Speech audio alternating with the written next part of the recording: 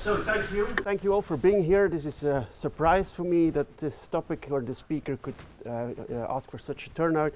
I'm very pleased and honored that you all found a way here, especially in this very busy period of the academic year. I also want to express my sincere gratitude to the Augustinian Institute for giving me the wonderful time I have been given in this period here.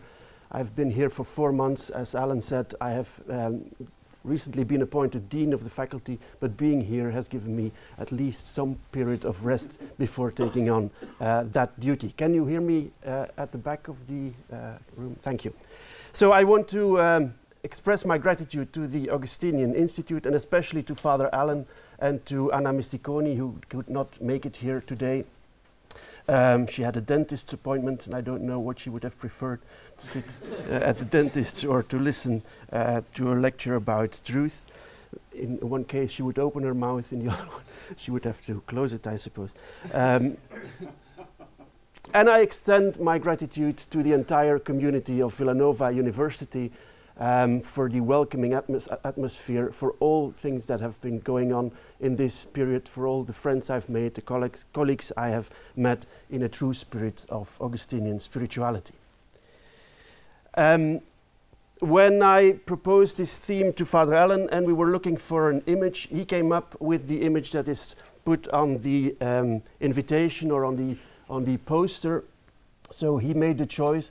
And when he made this choice, I went looking for some background about this picture, about this painting. And in fact, it is very appropriate in many different ways. So I want to spend a couple of minutes just discussing this painter by a Belgian painter, Philippe de Champagne. With this kind of name, you must have an effervescent spirit of beauty, right? He was born in Brussels, and then went to Paris to work at the court of King Louis XIII. So it was actually dependent, or it was an inhabitant of the Spanish Netherlands at that time, which is present-day Belgium. He was a disciple of Peter Paul Rubens, who is much better known, and you can see the descendants of his paintings or the dependence of his work on his master's work, as this right figure is St. Augustine pictured by Rubens, walking down the beach. You can imagine a bishop in all his ornaments walking down the beach and encountering a little child who is bringing water to the sea. He says, "What are you doing?" "You're bringing water to the sea." "Yes," answered the child, "but I will bring all the water to the sea before you can venture to uncover the secrets of the Trinity." Right. So the endeavor of bringing water to the sea is even better chances of being successful than finding out the truth about the Trinity. You can see that the robe is in fact exactly the same, and even the iconography of the figure of Augustine is depicting the same figure. Yet what we find in this painting by de Champagne is not just a pleasantful or let's say an attempt at depicting St. Augustine. It is in fact a theological and political pamphlet, as de Champagne was a follower of a sect, in fact, or a heretic cult called Jansenism, which against the official Catholic doctrine promulgated a more pessimistic and austere view on humankind. The founder of this movement, Cornelius Jansenius, wrote his book Augustinus, which was then very influential and put on the index later on. He wrote his book, Augustinus, at the University of Leuven, my home university, where the tower where Jansenius wrote this book can still be visited. Jansenius and the Jansenists emphasized original sin, predestination, and the weakness of the will, which gave them the aura of following Calvinists, right? But they were, in fact, interpreting Augustine. And following Augustine also, they protested against denials of original sin, which derived directly or indirectly from the writings of Pelagius and Julian of Eclanum. And you can see at the feet of Augustine, there are the works of Pelagius, Julianus, Celestinus, who was a friend of Pelagius. He's actually crushing it with his feet and pointing at the truth, which is much higher. So a pamphlet for Jansenist interpretation of Augustine. And the Jansenist movement eventually, by the reactions, provoked by the reactions of the officials, the Jansenist movement also got a political side, protesting against absolutism, the absolutism of the French king. It is no coincidence then that the throne on which Augustine is sitting is an exact reproduction of the official throne of the French kingdom, which is called the throne of Roi Dagobert, the King Dagobert, dating back to the 6th century and last used by Napoleon in the 19th century. And you can see the iconography of the throne on which Augustine is sitting is exactly the same as this throne of Dagobert. As if the Jansenist painter is saying that Augustine is the one who should be sitting on the throne rather than the absolutist king. Most importantly, this picture symbolizes Augustine's quest for truth, which comes from God. You see veritas here, which comes from God, to whom Augustine's heart is burning with love. But it's not burning directly towards veritas, it's burning towards veritas through the intermediary of his head, which has this strange glow, yeah? Symbolizing the ascent of Augustine's knowledge towards divine truth. In that sense, this picture is in fact the most appropriate illustration of the theme I want to discuss today, and I'll use this iconography throughout the lecture, just to give your eyes also a few pleasant things to look at. In this lecture, as a modest contribution to this university's festival of Augustinian imagination, devoted to truth this week, yeah, which is in fact a happy coincidence, I would like to show the intricate relation between the three founding words of Villanova's Augustinian vocation: veritas, unitas, and caritas. In order to do so, I first want to prepare the ground by focusing on veritas with recourse to Augustine's theory of the internal word on the Trinity. Subsequently, I will examine the way in which this theory leads to a hermeneutics of the Bible on Christian teaching, centered around caritas, before finally turning towards unitas through an examination of Augustine's theory and practice of biblical interpretation in Confessions 12. So first on to veritas, Augustine's theory of truth in the Trinity. One of the features of the Trinity as a book is Augustine's endeavor to indicate the parallelism between Trinitarian schemes applied to God and triadic structures within human being as the image of God. Of particular interest for present purposes is the relation between God the Father and the Son as the Word of God. God's Word is always truthful, says Augustine. It is eternal and fully transparent to God, yeah, as God will always think everything at once. His being is his knowledge. Nosse et esse ibi unum est. So God's being is identical, coincides with God's knowledge. In the analysis of how we as humans relate to this word, Augustine, in De Trinitate 15, makes a distinction between two kinds of words.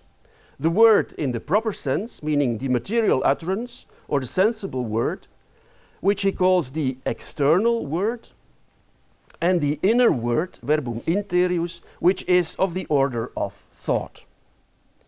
The inner word is an inner expression whereby our thought renders our knowledge, entailing that those two faculties of thought and knowledge ought to be distinguished with care.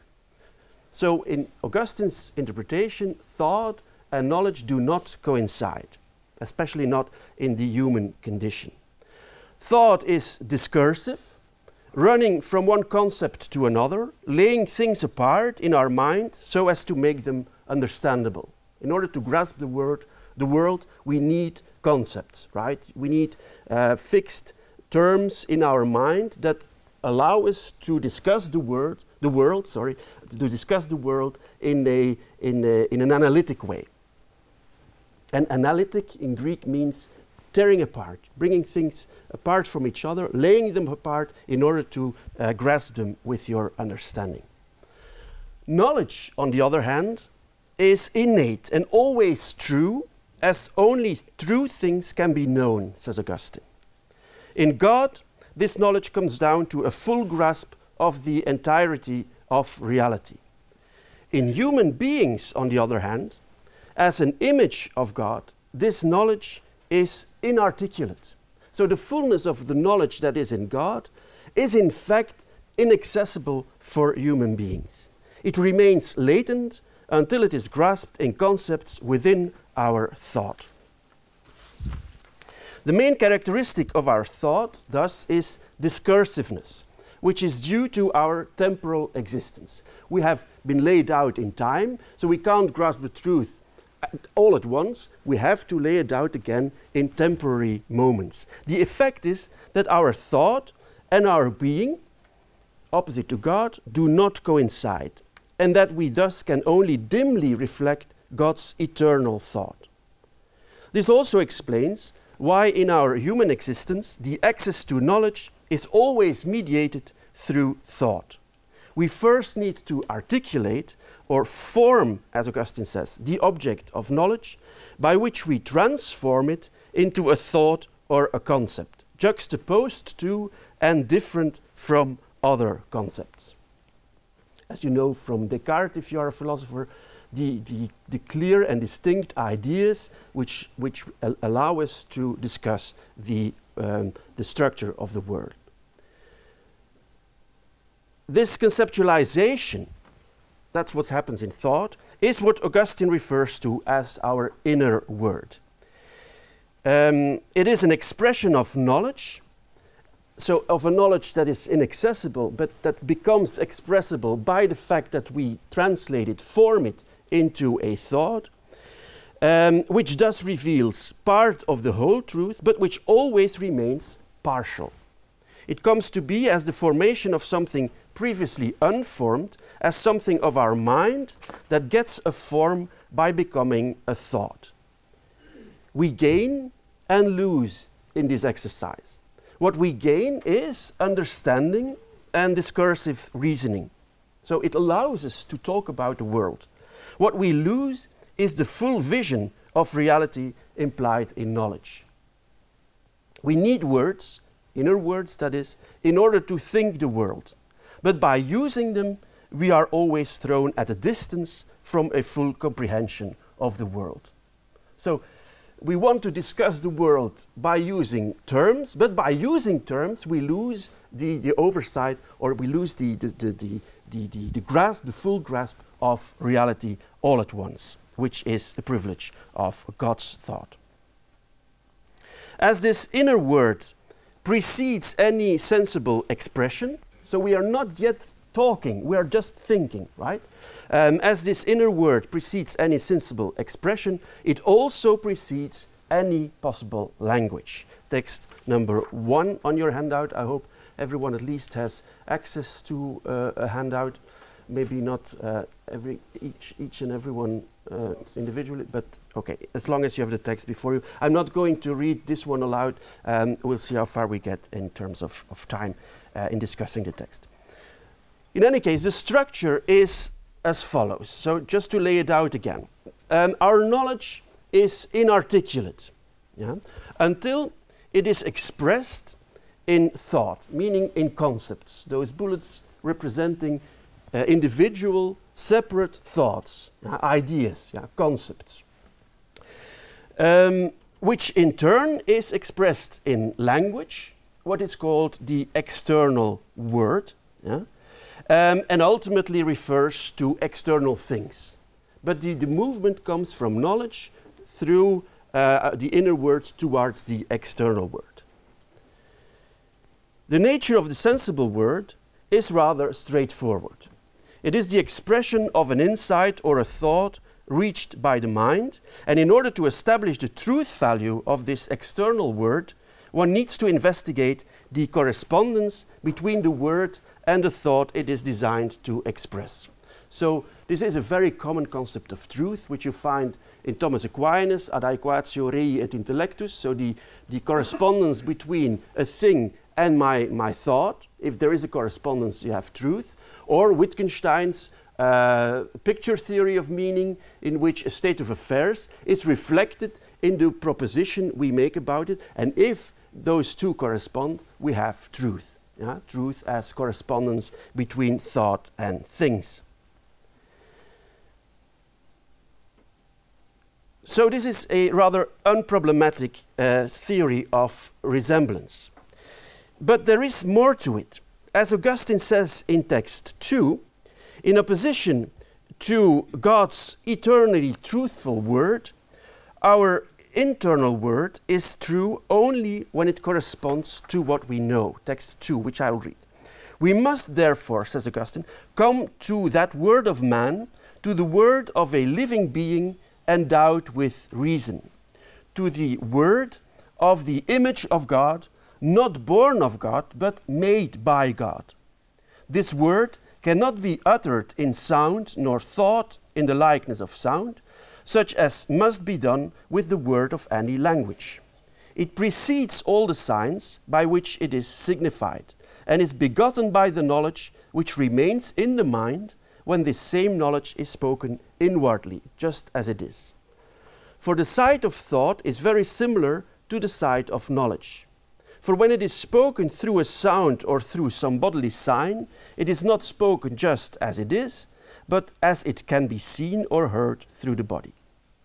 When therefore that which is in the knowledge is in the word, then this is a true word, and the truth which is expected from man, so that what is in the knowledge is also in the word, and what is not in the knowledge is not in the word.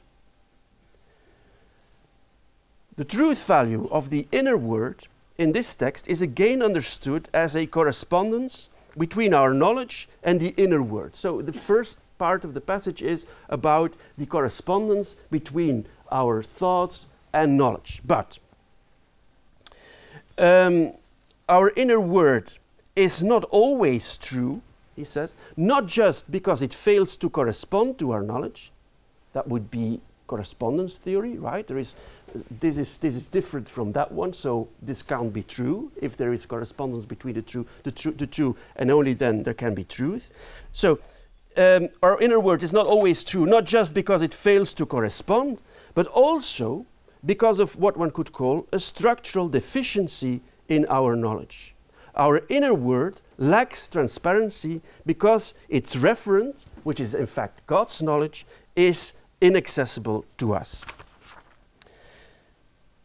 So, if that is the case, then our question should be, if the truth of our inner word consists in our saying what we know, as he says, and if we have no full access to our knowledge, then how can we ever know if our inner word is true?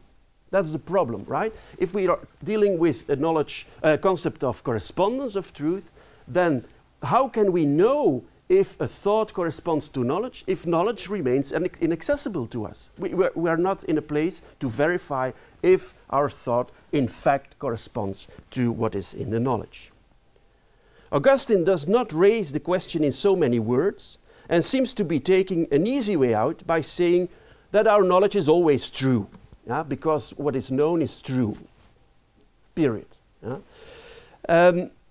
But in the discussion of the differences between the divine word and our inner word, another conception is lurking. The possibility of falsity and error in our inner word is taken seriously after all, and it is seen as caused by the incomplete access we have to our own knowledge. In that case, we would never fully know if our thoughts correspond to our knowledge unless we assume that our thoughts are the expression of something that, despite our incomplete access to it, is true in itself. So the standard of truth is not the correspondence between those two, but the fact that something is lying here that is always going to be true, right? We may thus infer that Augustine is dealing with another conception of truth in this case, which is much more important in his work than the correspondence theory. It is no longer a truth of correspondence, but the truth that is our knowledge itself. It is what our inner master, he says, also in De Magistro, on the master, has taught us, which is not fully accessible, but which is nevertheless present within us. The inner word, we might say, is true in a derived sense if it is an expression of this truth that lies within our knowledge. Are you still there? Okay. This reveals the fragile nature of Augustine's conception of truth. Correspondence theory of truth is always very strong, right? You can just say verify by looking at the facts.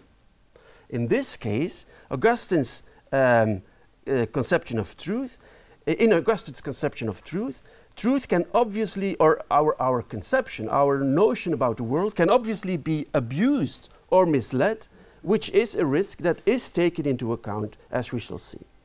But the fragility also lies in the fact that due to its structure, and particularly due to our ultimate lack of knowledge, our access to truth will always be provisional. So we have no full access to what is here, but we know that the truth lies there. This means, on the other hand, that there is not one exclusive way to this truth. Not one single expression is the fully correct one. Truth is subdivided into concepts which all reveal part of this truth, okay? So every concept has truth in it, even though it's not the full expression of that truth, which as a full expression has become impossible. Hence, any expression will have to be interpreted in order to assess its merits in revealing truth. This statement extends to all expressions, including the text of the Bible. From Augustine's analysis, it may appear that Scripture as God's Word is not equivalent to Christ as God's Word.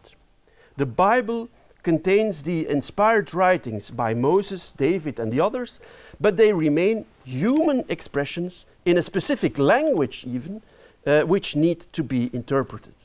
So they are in fact, at this stage of the external word, expressed in a language which needs to be interpreted in order to get to the truth. Right? This brings me to the second part. The hermeneutics of Scripture is the theme of the entire third book of Augustine's On Christian Teaching. It is prepared by the discussions in the preceding books, the second book dwelling on a theory of the function of signs, signifiers that is, not signs as in physics. Signs based on a rather rudimentary distinction between a thing, res, and the sign, signum, that represents it or refers to it. In this way, the second book of On Christian Teaching underpins the principles laid down in On Christian Teaching 1, where Augustine argued that Christian doctrine is based, first and foremost, on the double commandment to love God and to love your neighbor as yourself. This principle of love, caritas, the principle of charity, has to be the true spirit in which Scripture must be read. Text 3. Whoever thinks he has understood the divine Scriptures or any part of them in such a way that his understanding does not build upon the twin love of God and neighbor has not yet understood them at all. That is to say, veritas is dependent on caritas. The truth of Scripture can only be revealed to those who retrieve its message with love. This principle of charity, in its most literal meaning, is complemented by the Pauline qualification of a pure heart, a good conscience, and an unfeigned faith, 1 Corinthians 13:13. If all of these are in place, one may approach the scriptures with confidence. Text 4, which I won't read. We here find a similar structure to that of our relating to the inner word. The truth of Scripture reveals itself not as propositional or as a correspondence between sign and signified, but as the result of a specific way of relating to the Scriptures. It is an event that happens when we are looking with the right eyes, meaning with the eyes of Christian charity. The criterion of truth is not the capturing of a true reference intended by the text or its author, but the intention of the one who interprets the text. Since the 19th century, by people like Friedrich Schleiermacher, our hermeneutics has been formed in terms of retrieving the objective nature of what the author intended to say. That's what I was taught when I was studying classics, right? Don't do anything else than to retrieve the truth or the meaning intended by the author. Augustine is saying that's not what happens. What happens is we need a good intention as a reader, and this intention will reveal truth. It is a matter of standing in the truth, a truth that is present in us and which we recognize in the Bible as a sign. If and when we approach the signs with the right questions, then truth will happen. Okay? Moreover, as external words never exhaust the full meaning of the inner word, remember that's where we stood in the previous scheme, which is now taken up as external word as scripture, right? As external words never exhaust the full meaning of the inner word, so they do not fully express the meaning of God's word in scripture. In the case of our inner word, we could say that what we have in mind is always more than what our external word can express. Likewise, the Bible, as an external word, never contains only one access to truth. As Jean Grondin puts it, interpreting is searching for words for what can never be entirely said or comprehended, entailing that there are multiple access ways to partial explanations of the expression. In the following passage, on the handout taken from the 11th book of the Confessions, Augustine makes the explicit connection between his exegesis and his views on non-linguistic inward truth, thus neatly summarizing the analysis we have been unfolding thus far. I'll start reading from a bit further down in the text. Where are we? Text number 5.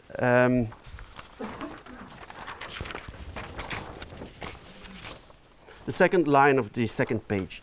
Yet how would I know whether or not he, Moses, was telling me the truth? So he's been saying, Moses spoke Hebrew, I don't understand Hebrew, so the word has come to me through translation, through external expression and so on. How would I know whether Moses is telling me the truth? If I did know this, I could not be sure of it from him. Moses would not tell me that he's telling the truth. Within me, within the lodging of my thinking, there would speak a truth which is neither Hebrew, nor Greek, nor Latin, nor any barbarian tongue, English, and which uses neither mouth nor tongue as instruments and utters no audible syllables. It would say, what he is saying is true. And I, being forthwith assured, would say with confidence to the man possessed by you, what you say is true. So Scripture talks to us through the love that connects us to truth, and we discover the truth of the Word. It does not convey its truth to us in an objective, direct way. We're far from a correspondence theory of truth. And it's not it's not a surprise, that Augustine's theory of hermeneutics has been welcomed by people like Hans-Georg Gadamer. In the third part of his Wahrheit und Methode, Truth and Method, Gadamer speaks highly of Augustine. You should know, just as an excursion, Gadamer's point is, in the 19th century, historical scholarship has discovered the objectivity of the object, right? So what you need is, as I said before, Schleiermacher saying, you need to uncover what objective meaning the author was intending. What Gadamer adds, and his life spans the entire 20th century, was born in 1900, I think, and died in 2010, something like that, or yeah, it was very old. In 1960, Gadamer adds a point and says, it's not about, let's say, historically contextualizing the object, but it's about historically contextualizing the subject, the interpreter itself. Yeah? To make this point a bit more clear, go and watch movies, yeah, about, for instance, Roman antiquity. It's not a coincidence that movies from the 30s and the 40s would be stressing Rome as a system, maybe in a fascist way even, as confirming the discipline and the force and of the imperium of the Romans. That in the 60s you would find heroes who go against the system and fight it and are brilliant individuals. That's the 60s. And that in the 80s, 90s and 2000s, yeah, you would find a structure of Roman society in which the individuals are only players who move maybe a small button or can push a small button, but who don't change the entire structure of society. That's revealing not of Roman antiquity, but of us, right? Of our way of looking at historical periods. It's revealing more about the 30s, 40s, the 60s, and the 80s, 90s, and so on, than it is about Roman antiquity. Okay? You can say, yeah, but those movies never had the intention of unveiling objective truth, but at the same time, yeah, they could have chosen, let's say, a fully fantasized period, or maybe something that did not exist historically. That they chose Roman antiquity is relevant for what they want to express in terms of interpreting the world. And that's what Gadamer is stressing. Yeah? It's not about the historical veracity of finding objective truth. It's about the truth that is hidden within the stance of the interpreter. Yeah? The way in which the interpreter is looking is making truth happen. Okay? So, in the third part of his Truth and Method, Gadamer speaks highly of Augustine, whom he considers an exception to the Western forgetfulness, oblivion of language, Sprachvergessenheit. In Augustine's theory, Gadamer found corroboration of his own view that any linguistic utterance is dialogical rather than logical. But we'll see what that means. Text 6.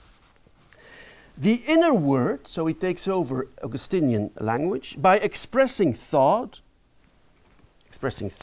represents the finiteness of our discursive understanding. Because our understanding does not embrace what it knows in one single comprehensive glance, that's knowledge, yeah, it must always produce out of itself what it thinks and present it to itself as if in an inner dialogue with itself. In this sense, all thought is a speaking to oneself. According to Gadamer, the emphasis that is generally put on the propositional structure of truth should be, that's the correspondence theory, should be replaced by a hermeneutics of question and answer, whereby any proposition should be seen as a reply to an implicit question. Truth lies not in the understanding of the propositional contents, but rather in unraveling the dialectic of question and answer that underlies a specific linguistic utterance. That is to say, truth cannot be deduced from the propositional structure of the phrase, but it must be uncovered by laying open the presuppositions expressed in the form of questions that motivate the utterance of this phrase. Text 7. Every proposition has presuppositions that it does not express. Only he who also grasps this presupposition can really measure the truth of a proposition. Now I maintain that the question is the ultimate logical form of such motivation for every proposition. So what you say is always issued by your presuppositions, which can always be formulated in terms of your questions about reality. Think of the time when, as you call him, it's very funny, Bush 43, invaded Iraq and talked about freedom. Yeah? Every speech was about freedom, about bringing democracy by bombing people, right?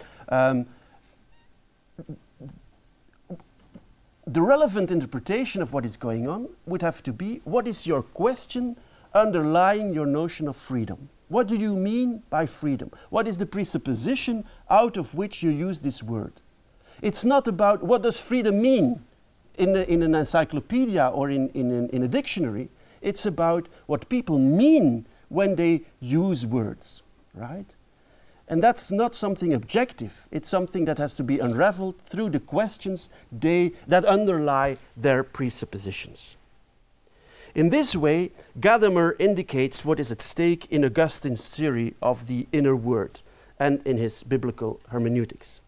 And even though, as I shall argue later on, there remain important differences between Gadamer's 20th century reading and Augustine's late ancient views, they both agree on the fact that truth is not lying out there as an objective fact, but that it resides in here, meaning in the interpreter's position. This attitude may be recognized, if this is a bit outlandish for you, but you can recognize this attitude in experiences that are very common, like the aesthetic adumbration of truth in art or in listening to music. Truth is communicated through art in a totally non-discursive way. Yeah? You see the truth, you grasp the truth about the world by looking at a picture, by listening to music. Yeah? And yet you have to start explaining this, and then you're gone again. You use concepts and ideas, and you lose the full grasp of the truth which you have seen in this work of art. Truth happens when our questions are answered in a relevant way, or when our inner word reflects our intimate knowledge. Thus, Augustine's truth is a self-realization rather than a discovery of an external objective reality. As one sets out to unravel the meaning of words or of scripture with a faithful attitude, that is, with a pure heart, a good conscience, and an unfeigned faith, then one will find the truth internal to us and at the same time coinciding with God. Augustine himself raises an obvious objection to this. People can obviously be wrong in their interpretation of Scripture. Whoever, he says, in reading Scripture has a different opinion from the one who wrote it is wrong insofar as Scripture does not lie. You can't make Scripture say whatever you want, right?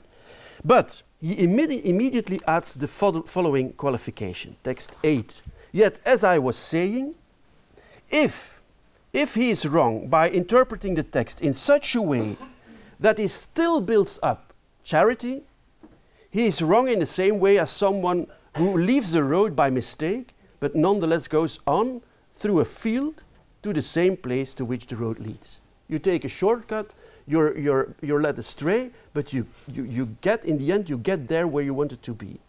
So in the end, even if what you're doing is wrong in interpreting the text, as long as it is driven by charity, by love, you will get there. Yeah?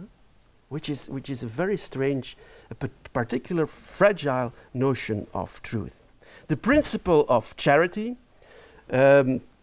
elaborated in Book 1 on Christian teaching, alongside the theory of signs, expounded in Book 2, thus lays the ground for a more detailed hermeneutics of Scripture, which Augustine presents in the third book on Christian teaching. Augustine there explains, among other principles of exegesis, how uncertain passages should be read. If a certain biblical passage can have different meanings, one should retrieve the true one by adducing evidence from other passages. Text 9, which is stating the Schleiermacher principle. Look for objective meaning by bringing together what the author has been writing, and you will find an objective truth there. That is a sound hermeneutical principle, holding that many interpretations may equally apply as long as their truth value is warranted by the support of other biblical passages. Yet, the case is more difficult if there is no such support. Text 10. However, when a meaning is elicited whose uncertainty cannot be resolved by the evidence of places in the scriptures whose meaning is certain, it remains to make it more clear by recourse to reason, and then it follows, even if he whose words we seek to understand did not perhaps intend that meaning. But this is a dangerous pursuit. He immediately draws back a bit. We shall walk much more safely with the aid of the scriptures themselves, right? But if that doesn't work, your reason is capable of finding a truth, even if that is not the same one as the one the writer, the author, intended. This clearly goes far beyond the hermeneutical precepts laid down in the 19th century, still influential in present-day scholarship, namely that one should try and retrieve the original meaning as intended by the author. As Augustine makes clear, there is not one true meaning, but a plurality of true meanings, not depending on the author's intention, but on the reader's truthful attempt to reveal a true meaning of the text. Let's go on to the third and final part. We have had veritas, we had caritas. Let's go on to unitas now. In the 12th book of the Confessions, as in many other works, Augustine puts his biblical hermeneutics into practice. More in particular, he sets out to interpret the first 2 verses of Genesis in this book. At crucial moments, he interrupts his exegesis to formulate a number of second-level observations on the method and principles of exegesis. In text 13, he quotes 2 Timothy 2:14, indicating that he does not wish to quarrel about words, and he adds that this should leave freedom in interpreting the words of Scripture. Text 13.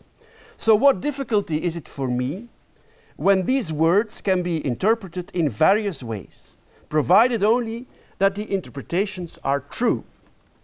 What difficulty is it for me, I say, if I understand the text in a way different from someone else who understands the scriptural author in another sense? As long as each interpreter is endeavoring to find in the Holy Scriptures the meaning of the author who wrote it, what evil is it if an exegesis he gives is one shown to be true by you, light of all sincere souls, even if the author whom he is reading did not have that idea, and though he had grasped the truth, had not discerned that seen by the interpreter.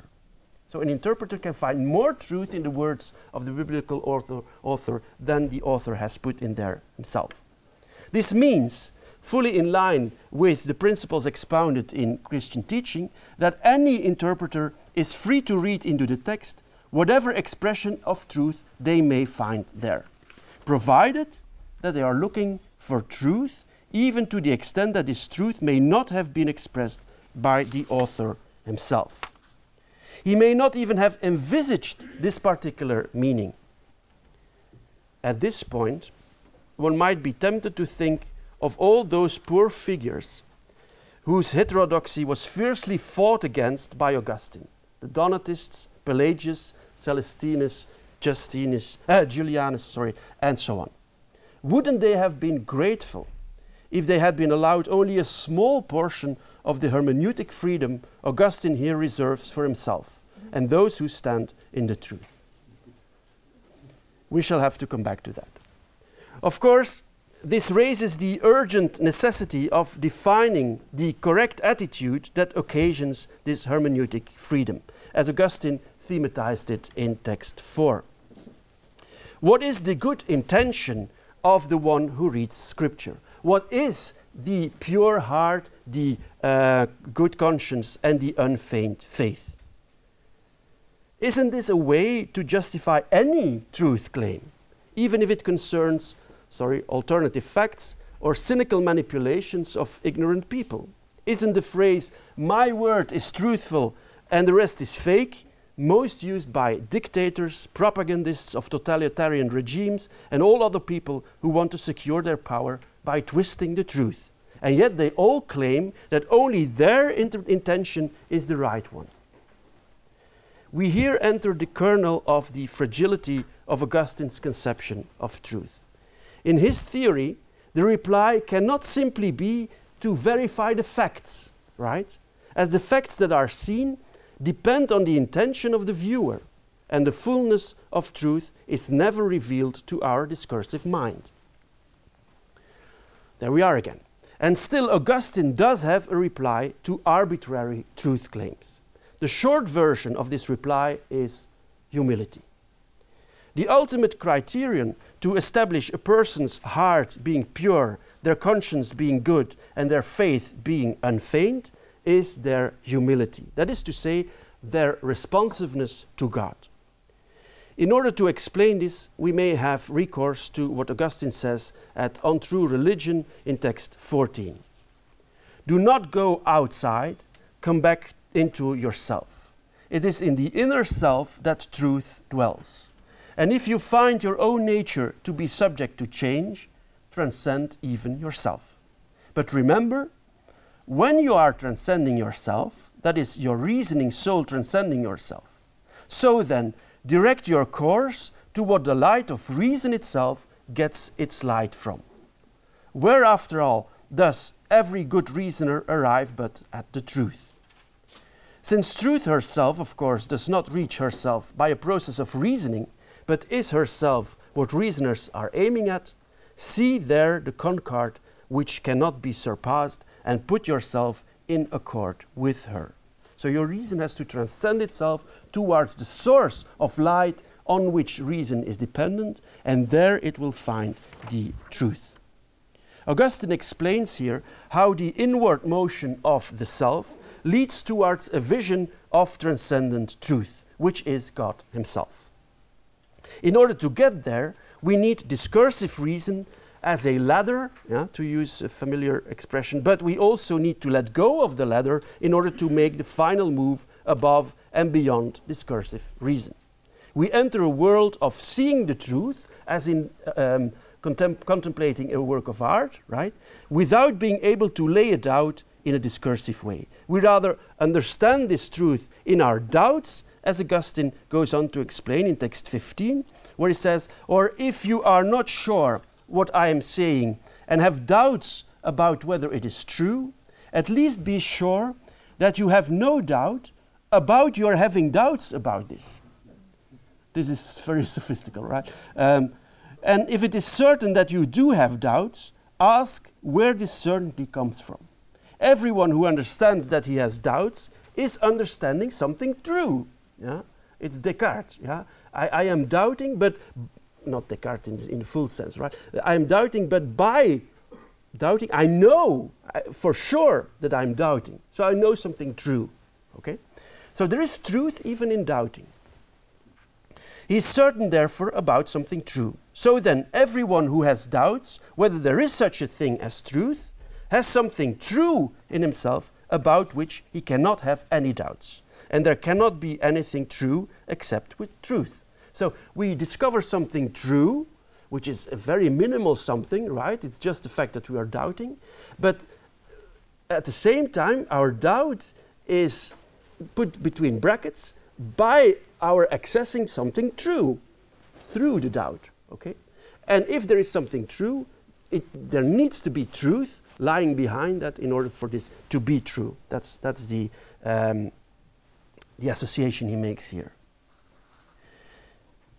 I believe this reference to doubt, in order to explain our access to truth, is not just sophistical, rhetorical, or didactic. It is adding something essential to the analysis, namely the fact that a person's genuine attitude to the ultimate truth presupposes their doubting whether their understanding is the correct one.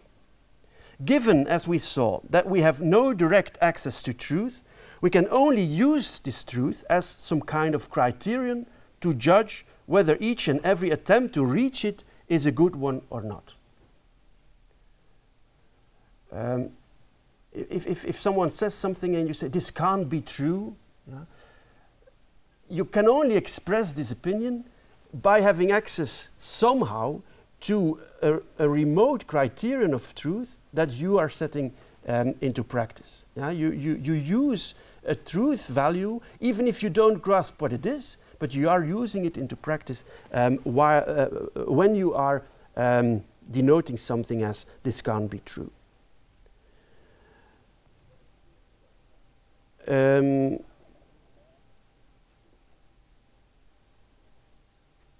Those who abuse other people's credulity, propagandists, populists, and other kinds of conmen, including some media, but even elected presidents, are doing this for the sake of their own power claims. They pursue their own goals and live a life dictated by self-interest or self-preservation.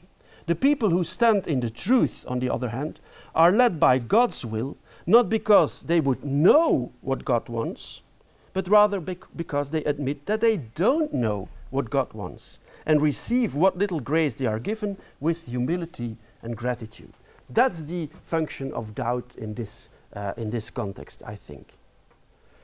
The passage from True Religion is remarkably close to what Augustine writes about his encounter with truth upon reading the books of the Platonists in Confessions 7.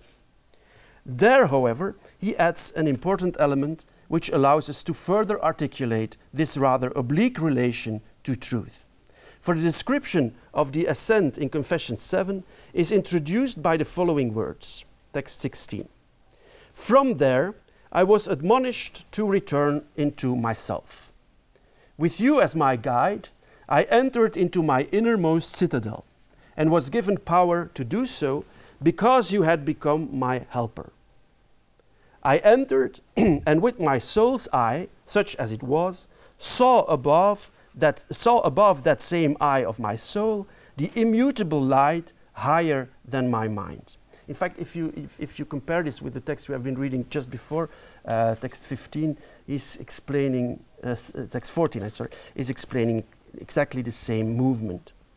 The person who knows the truth knows it, knows this light. And he who knows it knows eternity. Love knows it. Eternal truth and true love and beloved eternity, you are my God. That is to say, the experience may be mine, but the ascent is only possible upon God's initiative. He is, as Augustine says, the guide and helper who gives me the power to enter into my innermost citadel. I am elevated above and beyond myself by the irruption of God who interrupts my selfish aspirations. As thematized by Jean-Luc Marion, my true self is accessed by some form of loss of self, in which I am responsive to a force that transcends me. And this eternal truth, Augustine says, is not attained by reason, but by love. Love knows it.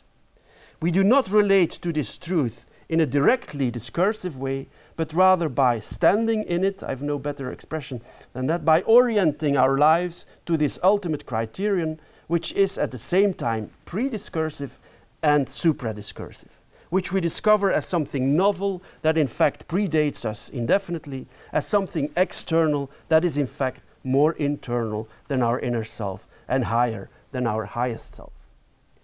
Confronted with this truth, our incertitude or doubt is the most reliable token that we are onto it. We recognize the value of attempts at reaching it, and at the same time we acknowledge that any attempt falls short of grasping the full extent of the truth. We are thus interrupted by it and at the same time called to humility. Augustine further explains that the meaning of the text must not be limited to the literal wording of it, but in the light of the truth, he says, the words of scriptures must be interpreted within the framework of Christian philosophy. And this is not limited to Augustine himself. anyone who shares the light of the truth is entitled to read their meaning into the text, even if it were different from Augustine's true interpretation. One of the reasons for this is again the intrinsically human failure to express ourselves in a fully transparent way and to understand other people's intended meaning. Yet the cause of this plurality of interpretations is not what occupies Augustine's mind here. The important thing here is that this plurality be taken seriously as a determining element of hermeneutics. And the son of Monica has to admit that everyone, from accomplished theologians up to uneducated persons like Monica, may find truth in Scripture, provided that they are standing in the truth and accessing it with a pure heart, a good conscience, and an unfeigned faith. So, the way in which Scripture talks to us can be extrapolated to the way in which Scripture talks to other people. They also having access to a truth which is their interpretation, which can be equally true as my interpretation. In text 18 and 19, Augustine reaffirms that Moses' words, like a source that produces a large number of rivers and side canals, can be taken in different senses without losing its unique, limpid truth. I'm going to skip that for reasons of time. What we read in Confessions 12 is a plea for the use of right reason, which is to be trusted in interpreting the Scriptures, but only insofar as it is informed by the truth of Christian faith. That faithful attitude is the basic presupposition, the condition even for the self-realization of hermeneutic truth as Augustine understands it. Scriptural exegesis is not so much looking for the author's true intention, but looking for the truth that any reader may find for themselves. Text 20. So, when one person has said, Moses thought what I say, so I know what Moses was saying because that's what I think, and another, know what I say, I think, Augustine says, it more religious in spirit to say, why not rather say both, if both are true? And if someone sees a third or fourth and a further truth in these words, why not believe that Moses discerned all these things? For through him, the one God has tempered the sacred books to the interpretation of many who could come to see a diversity of truths. This is an appeal to an interpreter's humility, certainly, but it is also, as this passage tells us, a matter of greater religiosity. He says, religiosius, more religious in spirit. The true attitude towards the biblical text is not one of exclusive truth claims, but one of connecting in a religious way to a truth to which any reader has access, however simple or sophisticated their intellectual abilities may be. It is a truth that speaks to us in an inward way and which we can find wherever we look for it in whatever way. In this vein, veritas, which we saw was closely connected to caritas, is also the bearer of unitas, a polyphone unity to which every single person has access, each in their own way, and in which all different perspectives ought to be combined as tokens that point us towards the unique, inaccessible truth itself. Truth is thus constitutive of a community. As Augustine says in The City of God, text 21, the definition of what it is to be a people is dependent on their common agreement on things to be loved. And as we have seen, the object of love is the truth that resides in our inner world. That is how veritas, caritas, and unitas cohere. They form a community of people who, all in their own way, contribute to finding the ultimate truth. Charity and true faith transform all interpretations into useful resources to attain a unique truth. That is ultimately the reason why heretic or condemned authors are not allowed this freedom of exegesis. As their faith is not genuine, they lack sincere charity, and their reasoning will not help them climb out of the marsh of their heresy, which is disruptive of unity. As opposed to contemporary views, such as Gadamer's, or such as postmodern readings of truth, or of Augustine for that matter, Augustine's hermeneutics is fully contextualized, within the horizon of true faith. For Augustine, there is an objective truth lying behind any attempt to understand Scripture. And however pluralistic, non-dogmatic, and generous towards other interpretations this may be, there is a clear line between readings that remain true to faith and readings that fall short of it. After all, timeless and eternal truth needs to be respected and can only be received in a spirit of humility and meekness. And maybe the interpreter's incertitude, uncertainty, is the best token of this spirit of humility and meekness. If you know that God is on your side, when First World War was going on, the Germans had bells saying "Gott mit uns," God is with us. How would they know? Telephone was not even invented to call to heaven, right? Where was I? This timeless truth can only be received in a spirit of humility and meekness. At the same time, this timeless and eternal truth is not separate from our inner word. In that respect, Augustine's position does open a notion of hermeneutic truth that depends on the intention, not of the author of the text, but of the interpreter. This attitude of the interpreter allows truth to happen as a hermeneutical event, without, for that matter, becoming relativistic or subjectivistic. The congruity between veritas, caritas, and unitas, meaning the multifarious ways in which people are standing in the same unitary truth, provided that they obey the double commandment of caritas, ultimately warrants the objective nature of truth. Thank you very much for your attention.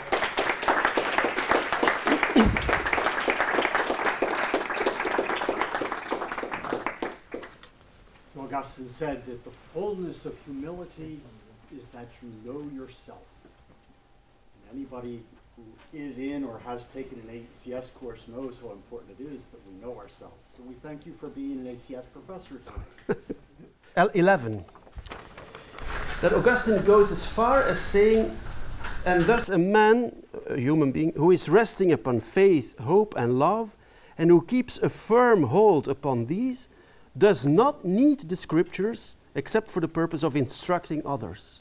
That is going very far, right? And I don't think in his more prudent moments he would repeat that. I mean, how do we know that in the first place we need this double commandment of loving God and our neighbor?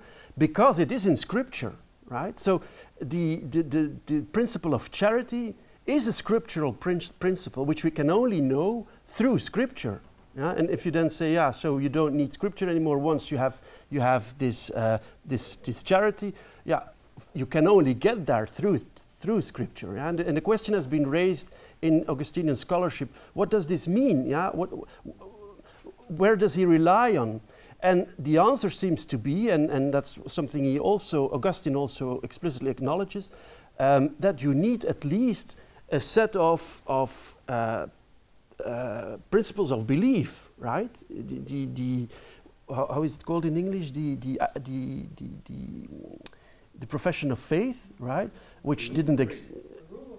The Articles of Faith? Yeah, the Articles of Faith, the Creed, which did not exist in Augustine's time, but which was the regula fidei, something like what is the core business of our faith? And I think that would be his answer. You need at least this scriptural and magisterial background in order to be able to determine whether you are accessing the world and Scripture with the right attitude. And I think you're right. So this presupposes a dialectic way of dealing with Scripture, going back and forth, in a certain way getting loose of Scripture in terms of finding truth elsewhere also, but based on Scripture through a tradition of doctrine, right? And that's what you need. Yeah, yeah.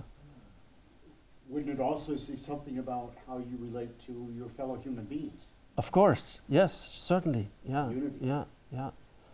But even there, you could say, well, me as a dictator, yeah, or for that matter, as a professor in class, I can dictate. Yeah, this is what you ought to believe, out of my position of authority, which I could claim to be a correct way of handling other people's, other human beings, because I know what the truth is. So again, this can be abused, can be misused, can be misled, and so on. You need checks and balances, right? You need to have an independent access to truth through your own thought, through your own reason, which he explicitly puts forward as one of the criteria to get hold of the meaning of Scripture.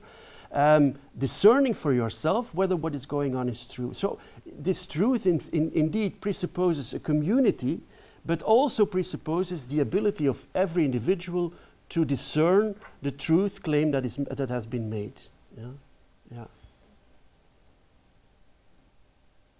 I don't know if this answers the question. Yeah, yeah.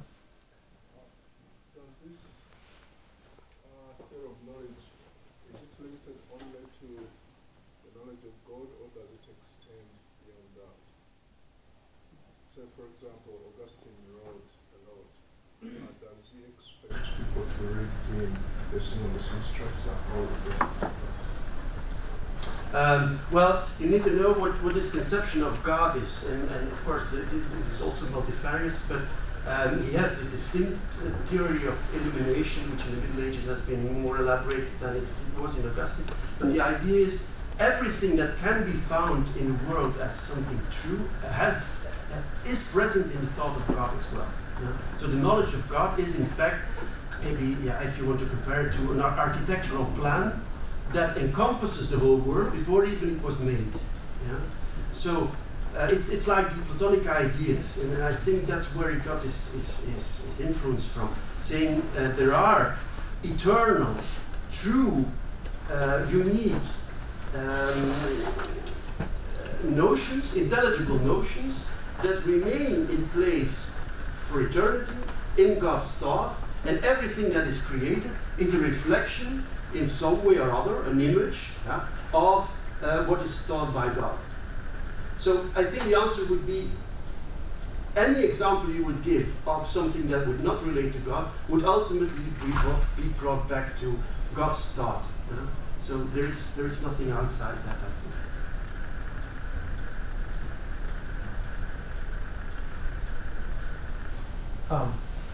Thank you for it. It was fascinating. One thing that I was wondering about, and it's not so much in this paper, but I'm wondering about your thoughts on. You talk about like how humanity relates to truth, it relates to God, and the problem of like finiteness. You know, yes. Humans like incapacity. But I'm also wondering for Augustine, like what would be like considered like natural human incapacity versus the fall versus like corruption. And if there's a distinction there.